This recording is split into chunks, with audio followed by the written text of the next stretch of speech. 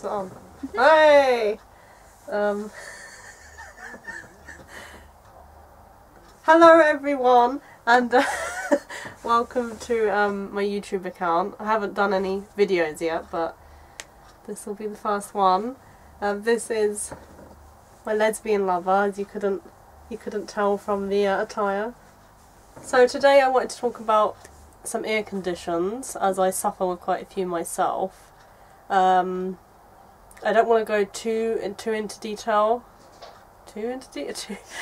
too much detail with most of them, but I suffer from, and I have since a very young age, Patulous Eustachian tubes, which, if you didn't know, is a condition with the Eustachian tube, which is the tube that connects from your ear to the back of your nose area.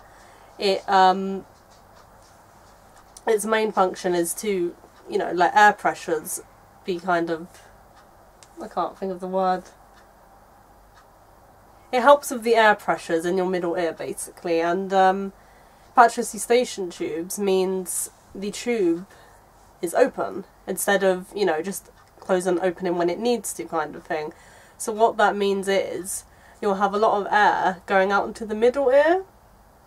So try and think of, you know, like Darth Vader, like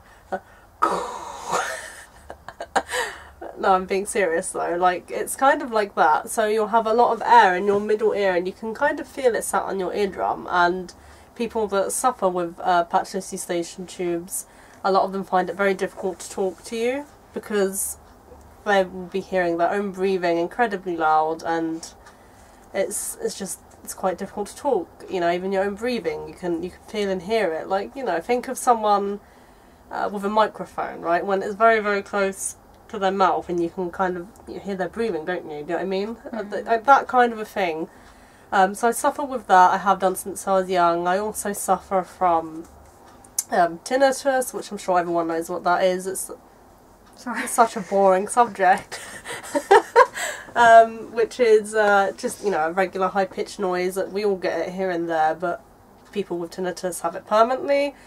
Pulsatile tinnitus, which is basically you hear your heartbeat constantly. Some people, I think, have it semi-permanent, so it will come on and off, but it's like constant whooshing on the eardrum. There can be many things that cause this. You know, some of them can be quite serious, but for the most part it's normally nothing too dangerous causing it. But if you are suffering from this, if you can hear your heartbeat, you know, whooshing away in your ear, or sometimes, you know, it's not like a whoosh for some people, it's more like you can actually hear, like, you know, like the beating like a drum, then I really suggest taking any information you can find on the internet about pulsatile tinnitus, printing it and just showing your doctor and seeing if they'll refer you to a neurologist, because, you know, you just want to get double checked there's nothing serious going on in there. What else? I hear many other things. You know, I have rapid popping on my eardrum. I hear like a loud kind of vibration sound constantly. You know, kind of like, it's hard to explain, kind of like, you know, if you took a lorry engine revving and placed, if it could still magically work, you know, Harry Potter's come in whoosh, with his wand, and it's working, you know, on a piece of wood magically, that kind of a sound. You know how something vibrates louder when it's on wood? That sounded wrong. But it's kind of like that all around my skull. It's like a sound and a feeling. So I have that, rapid popping, I have air rushing whenever I move my jaw, and many other things. But the thing I wanted to talk about primarily today is it's called a cholesteatoma. Now, what that is I'm not 100% knowledgeable, because I've only found out about half a year ago that I have this, so please forgive me if any of this information isn't correct, but it's just something I'd like to document for myself, and look back on and just share it if it helps anyone. But what that is it's a disease in the middle ear. I think there can be many things that cause this, but for me, I think I have it because of my Patulous Eustachian tubes. Like I said, the thing where you have the air coming out. So what I did, because I've had this since young, to fix it was I would kind of holding my nose and sniffing, because that would pull everything in and kind of close the tube temporarily. But the problem with that is it's retracted my eardrums completely over the years. So that's the reason I think I've got the cholesteatoma, because my eardrums are so pulled in, they get right against the back, and it therefore creates like an air pocket and airspace, and that's the perfect kind of breeding ground for a cholesteatoma to live in, you know, and just breed away, dirty little thing. But basically it's a disease that erodes the middle ear. It depends on the individual. Some people, you know, if you haven't had it long, that's great, but over time it erodes more and more of your inner ear area. It can erode the hearing bones, and eventually, I do believe, unless I've read this wrong, that it can end up growing up to the brain area. So it kind of behaves like a tumour, although it isn't one. Most people that have mastoid surgery to fix this end up having several surgeries, unfortunately, because it takes just one little cell left behind and it can grow back again, you know. It's like a boss in a video game, it just keeps coming back. And yeah, I just wanted to just, it was meant to be brief, but I rambled. I just wanted to briefly talk about cholesteatoma. I found out I had mine 6 months ago. I'm not sure how long I've actually had the cholesteatoma for, but so when you look inside my ear, not to be crude, so you know, if you're eating your dinner or your tea, sorry loves, press pause, okay? So it basically, if you look in my ear, you can see all the keratin, which is like dead skin, that's the posh word, okay? It's collecting on my eardrum, which is because of the cholesteatoma. So I'm having mastoid surgery, and that's in just over a week and a bit. It's the 4th of November. And I just wanted to kind of do a mini video on this, because I'm going to hopefully be documenting my my mastoid surgery and everything to come from that, and just see what happens, because there's not too much stuff out there on these kind of things. I mean, there definitely is stuff, otherwise I wouldn't know about it, but I just thought I'd like to share it. So we'll hopefully be documenting the surgery. She's looking very much forward to filming me coming round from the op, which is lovely. Hopefully you'll say some funny things. Yeah, some embarrassing shit, yeah. And just share it all with you guys. And I think the important thing with a lot of these conditions, whatever it is, you know, whether it's, you know, you're losing your hearing. I have lost a lot of my hearing on one side, and I probably will lose it eventually, especially, you know, the more surgeries I have to have done. And, you know, there's a lot of side effects with this op. Most people that have it end up having numbness and loss of taste on the side with the affected ear that they've had surgery on, because a lot of facial nerves run through this area. Some people end up getting their taste, you know, back after a while, some don't. Facial paralysis is another side effect, but, you know, for the most part people, you know, recover from it quite well. But most people do end up having several surgeries for this, because it's so easy for the cholesteatoma to grow back. You know, especially if yeah, I don't know what I'm saying. But as what was I going on to say? I've rambled. I don't know. Such an exciting topic. I completely forgot what I was saying.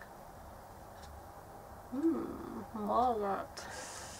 But yeah, I just thought I'd document this, because I'm gonna document the operation, the mastoid surgery, and see how that goes. Then just just not the surgery itself. Can't we? Oh yeah, I'm going to be filming the surgery itself. I've actually already spoke to my doctor, and he said, well, it's fine. What they'll do is give me still movement in my arm, okay?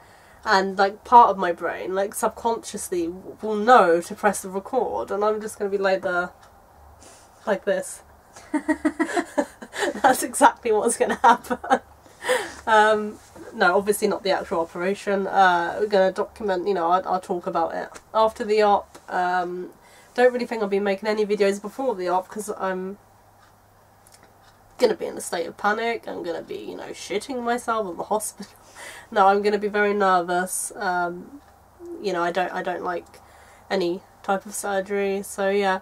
But we're going to document what happens and where we go from there, and I'd like to maybe do some segments in the future just on all these individual ear things, at least the ones I kind of know about because I suffer from them. I mean, I'm not very knowledgeable, but I'd like to just talk about things because it can be so hard because people don't really understand. If it's not something they can hear themselves, it's kind of hard to explain to someone, you know, the severity of the noise that you can hear, because sometimes it can be so intense and you can't quite convey that through to someone. But it definitely helps, you know, if you're suffering from any type of ear condition, you know, you need someone to talk to. I think that's very important because you can end up feeling very lonely.